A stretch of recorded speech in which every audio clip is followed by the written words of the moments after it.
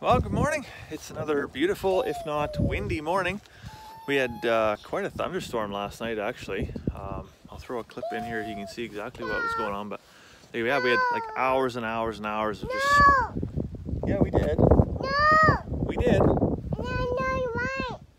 Okay, I'll tell them. Yeah, we had lightning for like 4 hours straight and like heavy wind. Still windy this morning. Things are still pretty wet. But yeah, we're gonna go ahead and get chores done. It's gonna be a little bit different today.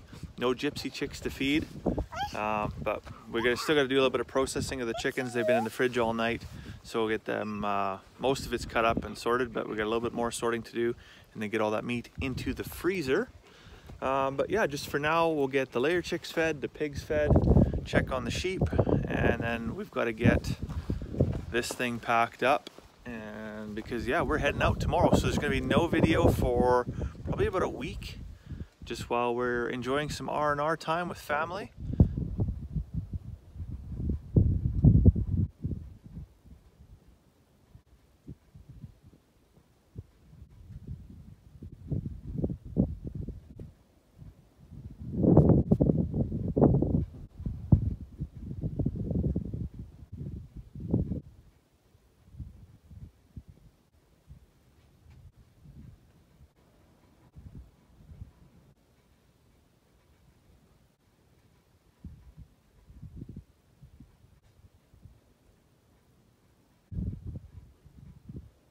So we're gonna have some farm sitters come in for the week to come and do chores, make sure all the animals are doing great and nobody's eating each other. So they'll be here later this afternoon just to kind of get oriented. And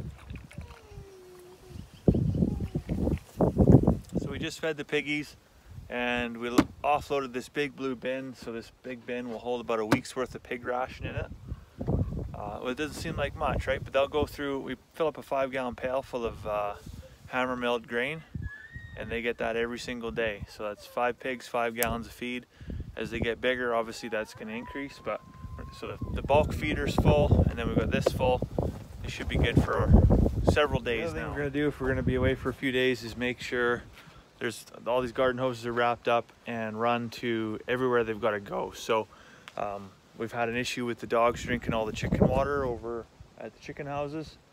So I did buy kind of an automatic water. It's a pail with a float in it, basically, and a garden hose attachment.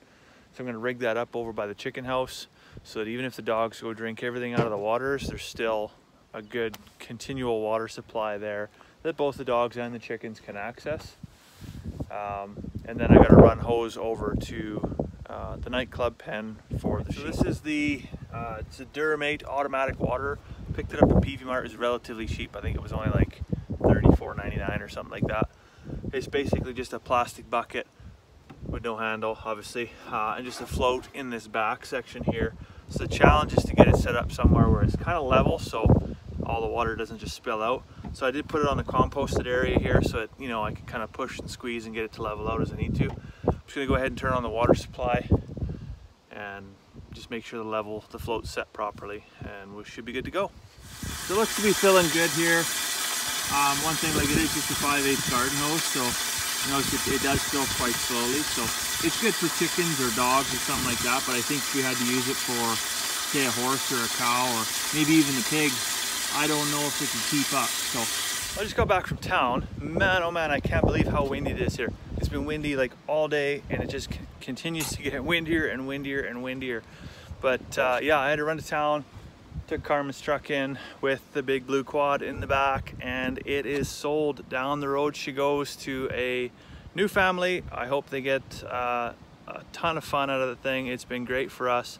Yeah, I think it was one of the first things Carmen and I bought together when we first started dating. I think we got it in like 2008 or something like that from the dealership in High Prairie, and it's been an absolutely awesome quad. Sad to see it go, but you know, we can't just sit around. We don't use it anymore. We just use it side by side for all the chores around the farm now. So it's kind of an end of an era kind of day, but oh well, such is life. So I had kind of hoped to spend a little bit more time, get some more footage of the animals and stuff, but with it being so windy today, it's really tough to be out there and spending time. So I thought I would just come in the chicken house, show you the baby chicks. I mean, who doesn't love baby chicks, right?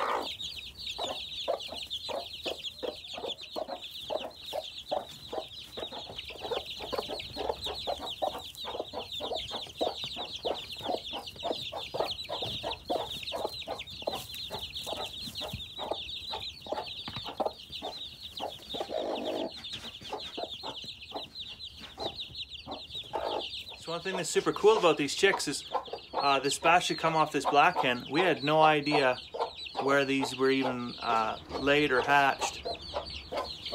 And we just found, like, the gray one back here, we found her had a hatch to set in the chicken coop next door. The black one was just cruising around behind the shop. So today I loaded up the kayak because we're gonna go to Slave Lake. And what did I find? All the eggshells from these little chicks. So that was pretty cool. Mama hen, we found your secret spot. You'll have to find a new one, but pretty excited to have these little chicks of our own.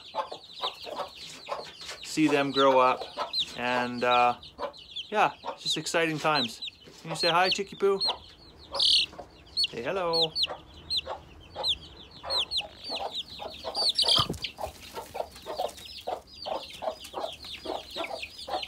Go do chicken stuff. I tell you gotta keep just about everything on the farm.